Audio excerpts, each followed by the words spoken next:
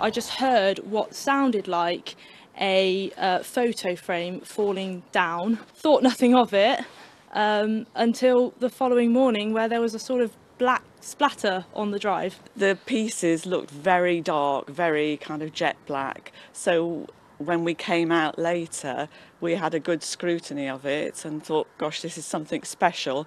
And then that's when Rob came out. I sent something out to my son on the WhatsApp, and he came back saying there are reports of fireballs in the area, and it seemed pretty certain to me that those two things were linked.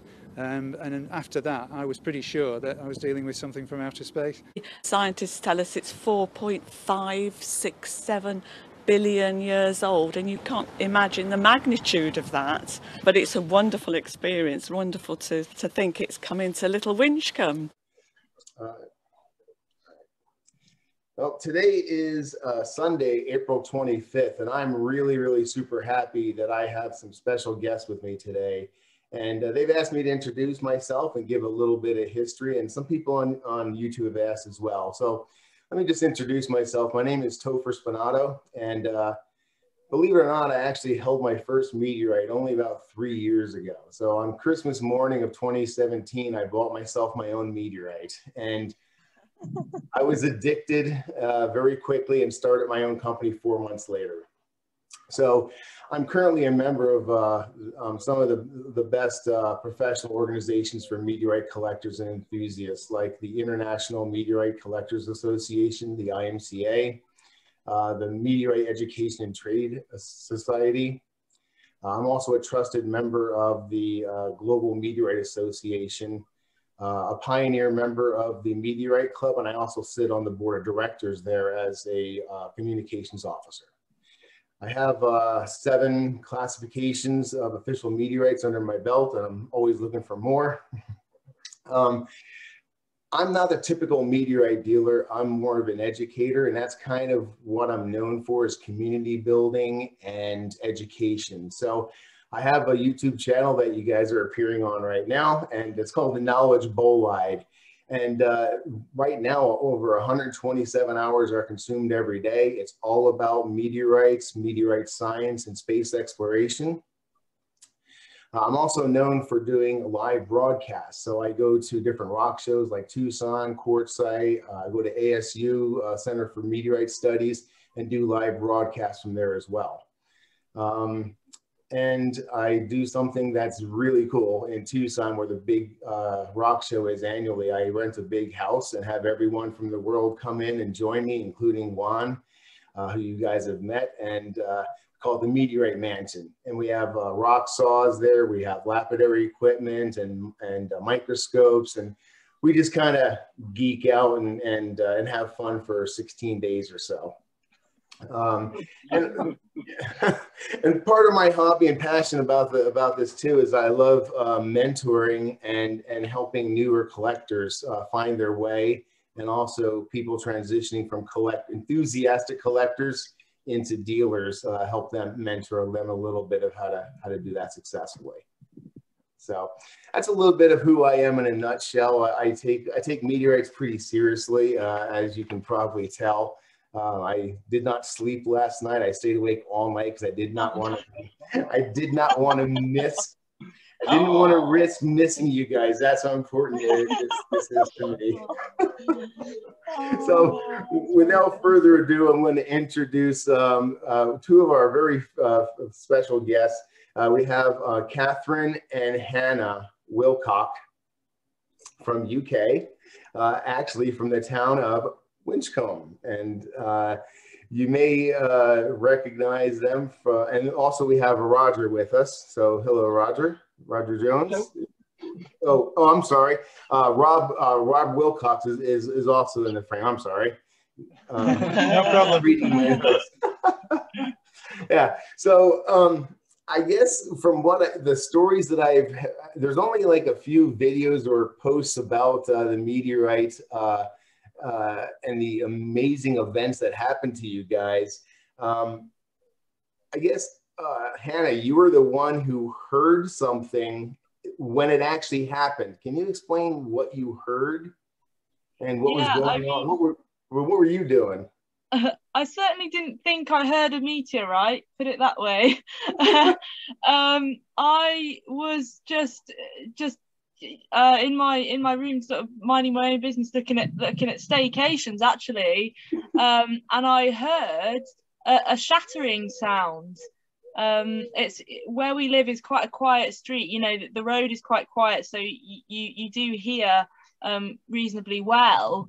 And I heard something shatter, got up to have a look around, see what it was, because it was a bit of an unusual noise. Thought something had perhaps fallen out of the window, because I did have the window open at that point. But to my knowledge, nothing had. And I honestly didn't think anything else of it, because why would you? You don't think, oh yes, that, of course, that's a meteorite, you know. You just sort of carry on, and it was dark, and of course meteorites are black, so you don't see anything until the next morning, when I opened my curtains, and where the meteorite landed is more or less directly below my bedroom. So you know, it was very hard to miss in the daylight as to what this sort of black splatter was, and here we are now. Now, when you approached it for the first time, I heard that you said it kind of looked like charcoal briquettes or someone's barbecue kind of dumped out, and in the picture it kind of does. Yeah, well, I drew the curtains in the lounge and looked out. You know, Hannah had seen it from her bedroom. I looked at it from the lounge, and that's exactly what it looked like. Well, at first I thought, well, maybe it's an oil spill. One of the cars has had an accident there or something, but they were parked further down the drive, because this had happened at the top of our drive near the door. So I did think, oh, well, maybe that is somebody's had a barbecue, you know, because that's how it looked, an upturned barbecue with all the coals and the ash there. But then, you know, who's going to have a barbecue in the middle of lockdown on our drive? In February in England, it's a bit cold, so it seemed very unlikely somehow. It really did look as if someone had sort of thrown coal at the driveway or something like that. That was actually one of the comments that I made to a friend originally, was, do you reckon someone's been driving around the Cotswolds lobbing coal at people's drive? It seems more likely, doesn't it, than a super round meteorite, you know? If I was a betting man, I'd bet on charcoal briquettes rather than space rocks, for sure. Yeah, you do. You think that's much more likely, don't you? All of those are the things that it looked like, though, didn't seem to make any sense, because it was so far away from the road. You know, there wouldn't be anything coming from the road. And therefore you start thinking, well, it must have come down from the sky. So if it's come down from the sky, it's either got to be a bit of an aircraft, and it didn't look like a piece of an aircraft because it wasn't metal. So then you think, well, if it's not a piece of an aircraft and it's come down from the sky, then perhaps it's something even more exotic than that. So, you know, gradually your thoughts go to that. And there was a lot on the web, wasn't there? And you sent a WhatsApp to our son, and he came back and said, oh, have you read about the fireball incident? Which we hadn't. We hadn't really. So then it did seem like it probably had come from space even more. The next step along the kind of realization was that the fireball, on the reports of the fireball, they showed a kind of an oblong as to where this fireball had possibly deposited meteorites, and we were right in the middle of that. I think that was the point when I started to think, oh, this could be something here. Wow. You know, and gradually, as we saw more of things on the web like that, we realised that perhaps we were in the middle of what could have been meteorites. So we followed the instructions. You know, the advice was pick it up carefully, put it in a clean plastic bag. I got some rubber gloves, you know, and collected it up as far as I could. And later that day, I reported it to the people who run the Fireball network, the camera network, which looks at fireballs. And they came straight back to me, asking me where we were. And so I said exactly where we were. But then, funnily enough, I didn't hear anything until the Wednesday. I think that was partly because there was a bit of an email issue with the Natural History Museum in London. I think I would have heard something earlier than that. But anyway, it was Wednesday, and then the scientists started to arrive, and we found out how important it really was to them. Wow. When you first approached it, did you guys notice any smell from it at all? No. No, we didn't. And it's funny you say that, because when I spoke to my friends about it, they said, well, what does it smell like? And I said, well, I suppose I haven't smelt it, you know. But no, to answer your question, there was no immediate kind of smell of anything, really. I suppose because it happened, they say, at 9:54 the previous evening. Well, we probably didn't get out there till 7, 8 o'clock in the morning. I started collecting it about 9:30 the next day. In other words, it's been down nearly 12 hours before I picked up most of it. But certainly no smell, obviously no heat or anything like that. Just looked very black, so that's where it was very different from charcoal coals, you know, that you would have on a barbecue, because they tend to be grey and very ashen, don't they? Yeah. And you say that you were collecting it, and well, I saw pictures of it, and it looked pretty much obliterated. Was that after you collected larger pieces? What was the largest piece actually recoverable? I think the largest piece from ours was about 20 grams, and that was actually the piece that flew the furthest. I've got this theory that the big pieces fly far, the little pieces stay put, because the larger pieces that we found around the garden were kind of further away, and I think that this biggest one was a good 15-20 yards away from the impact point. Wow. So you know it had flown quite a long way. You know, we picked things up down the drive 10 meters away, that sort of thing. So it was they were all over the drive, all over the place, and over the lawn. But they were pretty big pieces. You know, they weren't difficult to find because you could see them straight away. You know, the powder and dust had stayed on the point where it had landed, but the bigger pieces had flown quite a long way, and once the scientists had been with us for about 3 days, there was really nothing left. You know, you could see those big pieces. You mentioned both well, you said scientists. I'm thinking planetary scientist Dr. Richard Greenwood. And also you mentioned the London Museum, was it?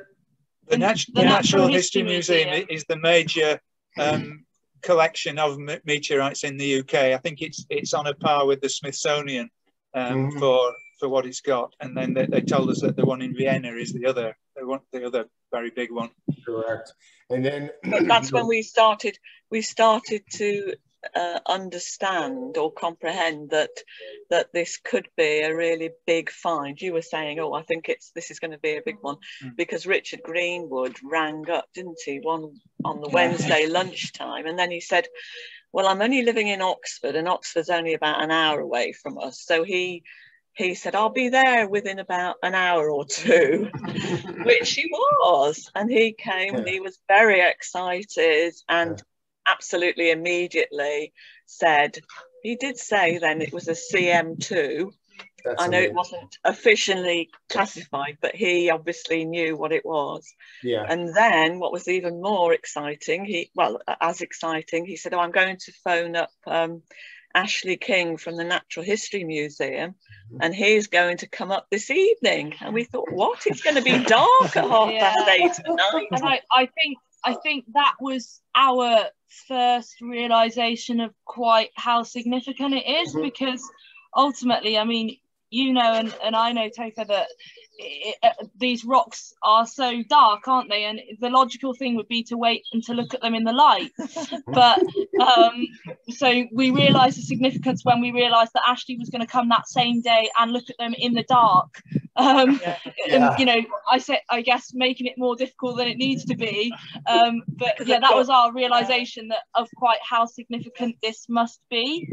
No, we're in lockdown, so we felt very inhospitable because we couldn't invite anybody into the house to look at the rock. So we had to kind of light up the lounge that then would shine on a little table, so they're all over here with all our torches and stuff. Stood outside here out in the garden from 8:30 till 10:30 at night, whilst these experts were weighing bags of black on our kitchen scales. On our kitchen scales. That's classic. Oh man, it was surreal, but it's an evening that we will never forget. Yeah, very exciting. You could see the thrill on their faces, and that was when it really hit home. Yeah, the excitement was infectious, no doubt. We realised how rare these things are. That is classic, because that answers like 3 or 4 questions I was going to ask you. Like, when did it really hit you guys that a meteorite hit your driveway, but it's such a rare meteorite, you know, and the specialty of it. Now, this may be an American thing, so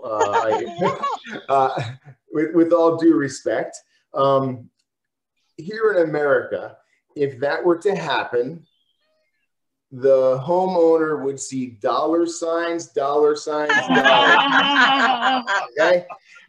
it is my understanding that you guys donated the meteorite material to the National Museum. Yeah, that's right. Yeah. That's right. Can you please explain your thought process behind that? I think we just feel that it's of most value to science and education, and then if it were to go to wealthy individuals for them to keep and look at, then I think our thinking, I don't know whether this is true, but our thinking was that would be only of value to a small number of people, whereas if it goes to science and education, then it can be shared out amongst lots of universities and get the most work done on it. You know, they've told us that they'll be working on this for the next 100 years and all that sort of thing. Yeah, and I think also when Richard Greenwood came, he said, you realise that this is 4.567 billion years old. And I mean, that's just such an amazing figure. You can't imagine the magnitude of it. And you kind of feel, well, that doesn't really belong to us, does it? You know, okay, it's dropped on our drive, but it's nobody's property. It's the universe. And so we should be doing things to help the universe. If we can understand better how it was formed, how it's created, you know, inspire scientists of the next generation to work hard to help sort out some of the problems that we've created in our world, then that's got to be all to the good, hasn't it, really? Wow. I applaud you guys. I really do. I'm so glad that it found its way to your house. You're very kind. Thank you. Now, do you guys know or have you learned the history of other people who have been associated with hammerstones, with meteorites that have hit man-made items? Not really. No, we've been told about the one that hit a car in America one time, and the car became very famous. But no, I mean, the 1991 fall that there was in the UK. I've read a bit about that. Mr. Pettifer and his and we now know that people go to the Antarctic and the Sahara deserts and Oman and places like that, and they find these things, which I can understand it now. I mean, having come into close contact with them, I think I could get very interested in that, but I don't think I would go to Antarctica. Although they'd be easier to spot in Antarctica, presumably, wouldn't they? Yeah, that's what they said. I think we all feel that we will always be very interested in these things now, and you know, I think it's one of those life-changing events for us. I don't think our lives are going to be the same again, but that's in a very pleasant way. We've enjoyed getting involved in all of this, and I think it's probably going to continue for a while at least. I was leading into that because, like, I think of like there was one you mentioned, Peekskill, that hit a car. The car went from being a $10,000 junker to a $100,000 trophy overnight. There is Perhaps we should have hoped for that then. There's a meteorite that hit a mailbox called wow.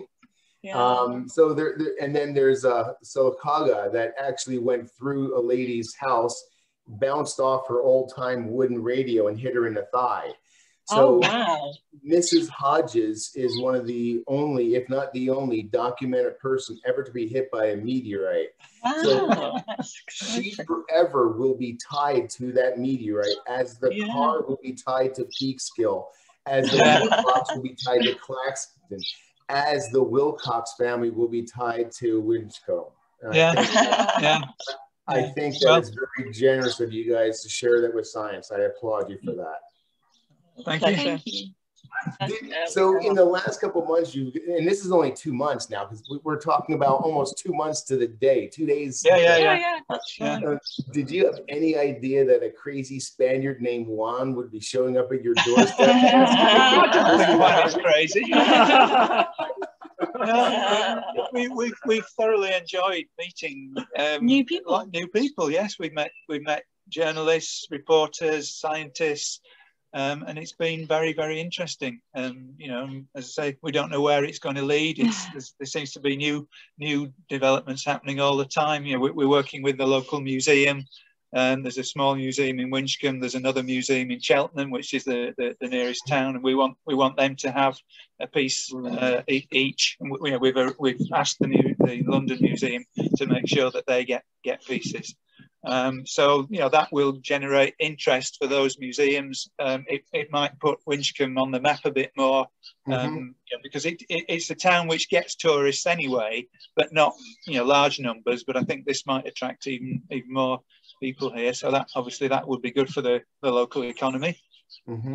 We're actually thinking of putting together a website just with information about what we've done with the meteorite and any developments that there might be in the future. If the scientists find out new things, we'll put those on there, although I'm sure they'll put that out themselves. And any other things that we know and that we hear about it, we'll put those on there, because I think a lot of people are interested in it. I think it's just something that, you know, as you're well aware with all the work that you do, we want to share the news about this thing. So we thought starting a website would be a good way to do that. Once we learn how to run a website, which we don't know how to do that yet. My desire in meteorites and my passion for meteorites have driven me to do a lot of things that are outside my comfort level. I had no plans of ever being an entrepreneur, an educator, or a YouTube guy. I feel a bit the same, and you know, I think we've got a lot to learn about putting things out on the web. But I mean, that's the way things are done these days, isn't it? So we want to have a go. Well, I am super glad that you guys were open to meeting and having this interview with us today. I do my weekly video hangouts and been doing those for almost a year now, and was reporting on your meteorite. I'm calling it your meteorite. Since, on the 4th. So 6 days after it happened, we were doing a segment on it on our weekly hangout, and I've been reporting on it ever since. So you guys are my celebrities and my rock stars. Well, it's good to have a good news story to report, I think, and I think that's why we wanted to share it with everybody, as many people as we could, really. We were warned that had it not been for lockdown, we might have been inundated with people from all over the world, you know, on the day it happened. I mean, as it was, we had journalists and reporters wandering all over the town, so we got a bit of a taste of that. But I think, in a way, lockdown just kept it down a bit more, you know, a bit more manageable. Whereas without that, so everybody can see the pictures now, can't they? Well, it was not possible to keep it quiet even in lockdown because there were so many journalists around. Oh man, that's a good secret to share with the world for sure. So, I appreciate your generosity with your scientific material and your generosity with your time. You guys are just brilliantly awesome people, and I really enjoyed talking to you today. Please. Thank you very much. Yeah. Thank you. Nice, Thank nice you. It's talking been nice to you. to meet you. Thank you so much. I do have one really, really greedy request. Go on. If Juan could leave with a small baggie of dirt from your lawn, it would complete my sand and Sternfield collection. What? There's none left. There's no meteorite. You can have some soil. So, soil. You mean soil? You mean Really? soil, don't you? Soil. Yeah, There no, are, Okay. we'll lend him a trowel. you guys are awesome. Thank you so much to Ron, Cathryn, and Hannah Wilcock. Thank you so much, guys. And I look forward to tracking you guys on your webpage. And if I can help in any way, please reach out to me, okay? Yeah, we Thank you. look forward to seeing the report, the interview. Yeah. Incredible opportunity to take a look at the driveway where this amazing impact falls. So yeah, I'm going to change the camera. Yeah.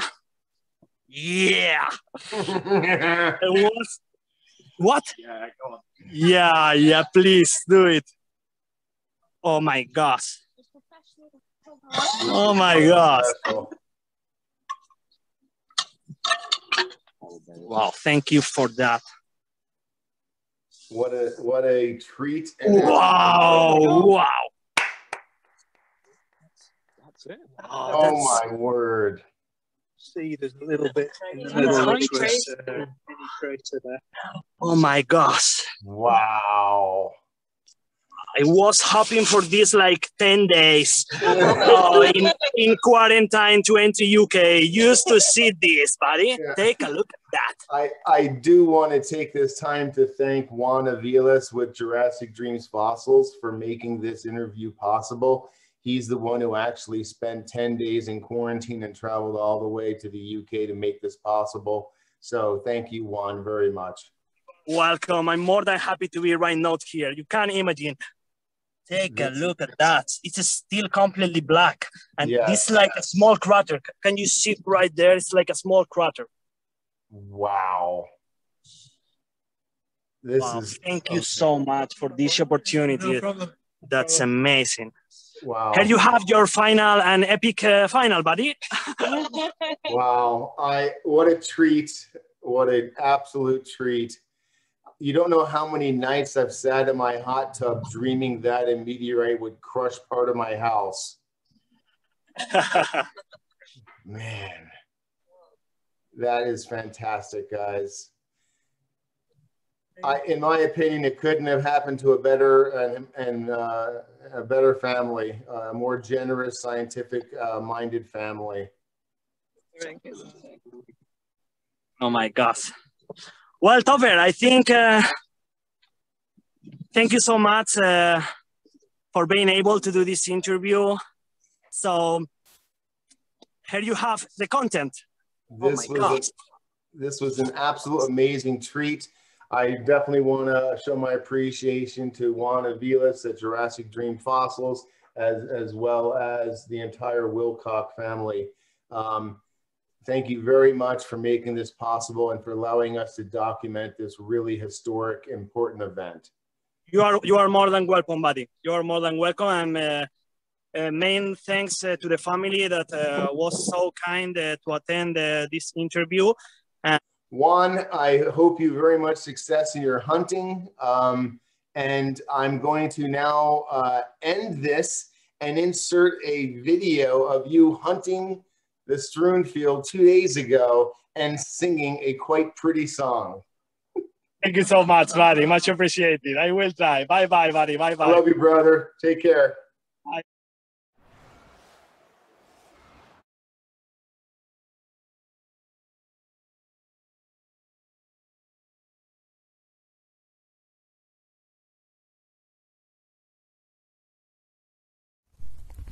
I'm hunting in UK. I'm hunting in UK. I'm hunting in UK, but nothing appears. I'm hunting in UK. I'm hunting in UK, but nothing